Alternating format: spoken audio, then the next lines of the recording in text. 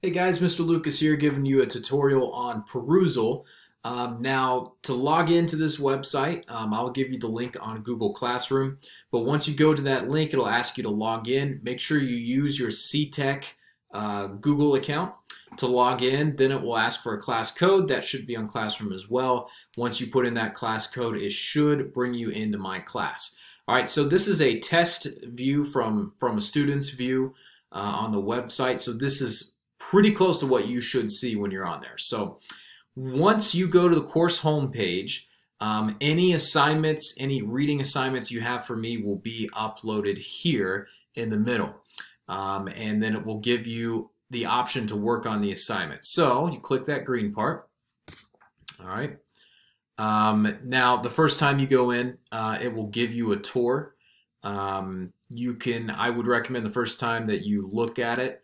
The first thing you can do, and I'll go ahead and walk through the tour with you here, it shows you where over here on the right hand bar you'll see like these two question bubbles or thought bubbles interconnected. It says click here to browse the full list of students' comments and questions. I will have it to where you guys can, if you have a question or a comment on something in an article or reading, you guys can see each other's questions or comments, and that's about as close as we can get to a class discussion in this setting. So you will have that. All right, then that star there, you should be able to click there to see a list of students' comments and questions that you yourself have starred for later review. So if you're reading through someone or through the article and someone posts something you think is really interesting, you want to go back and take a look at it, just click the star next to it, and then you can just click the star over here on the right hand panel and it will bring those up for you. All right, next thing says click here to search the contents of the entire book.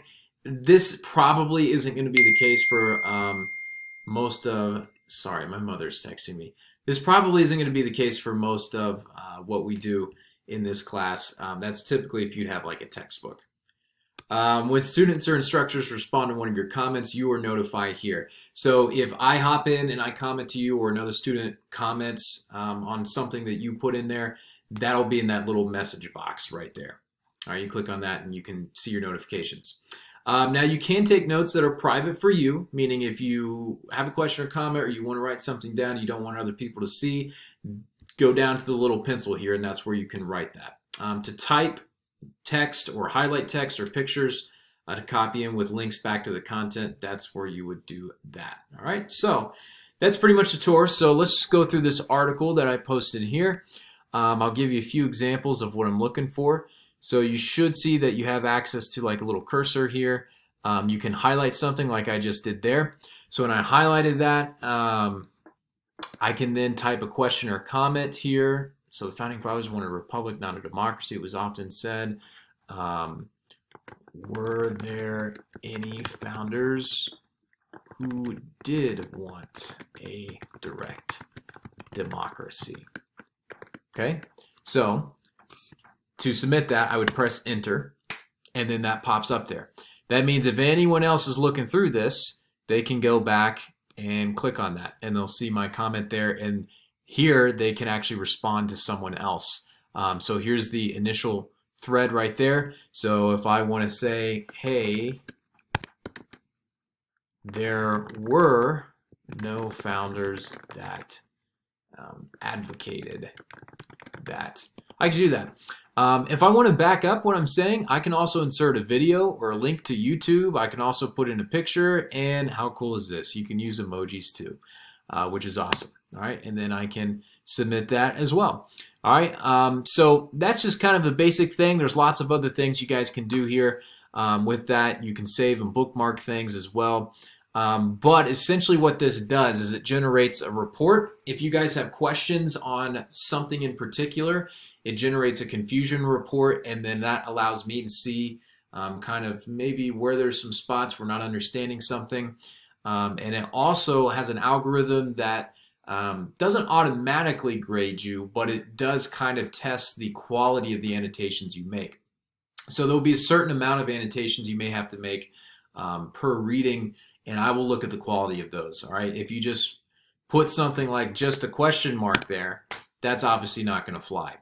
But it has to be a well thought out question, something that is actually, adding to the conversation. I can tell you're critically thinking about things, you're questioning or you're challenging what's in the reading.